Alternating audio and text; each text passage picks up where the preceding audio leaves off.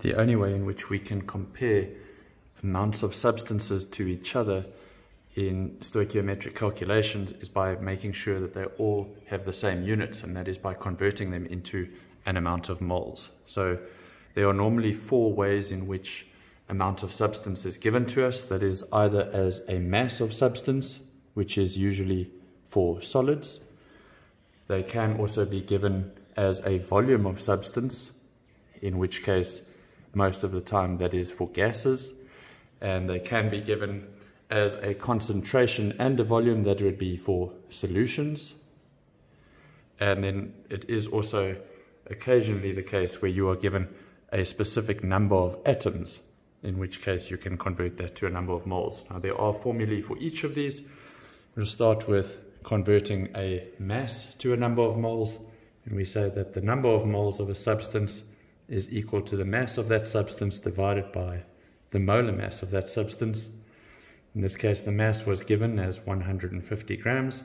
The molar mass we can calculate as the sum of the molar mass of sodium plus that of chlorine, which is 58.5 in total, which means that 150 grams of sodium chloride is the equivalent, or is exactly 2.56 moles of sodium chloride. The second way in which you can be given an amount of substance is as a volume at STP. STP refers to standard temperature and pressure, and it basically says that at standard temperature and pressure, 1 mole of any gas occupies the same volume, and that volume is 22.4 cubic decimeters. So we can use the following formula: number of moles is equal to the volume of that substance divided by the molar gas volume. In this case, we were given 76 moles.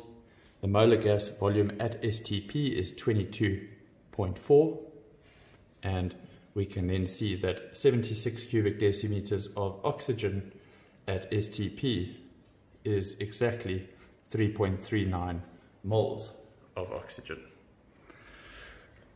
The next most common one would be to be given a solution in which you are given a volume of substance as well as a concentration, and you can calculate the number of moles using the following formula. Number of moles is equal to the concentration multiplied by the volume. Concentration always measured in moles per cubic decimeter, 0.4 multiplied by the volume always measured in cubic decimeters, 124. And therefore our number of moles is 49.6, which basically tells us that in a 0.4 molar solution of hydrogen chloride that has a volume of 124 cubic decimeters, there are 49.6 moles of hydrogen chloride. The last one, when we are given a number of atoms, we can convert that into a number of moles by dividing it by Avogadro's number.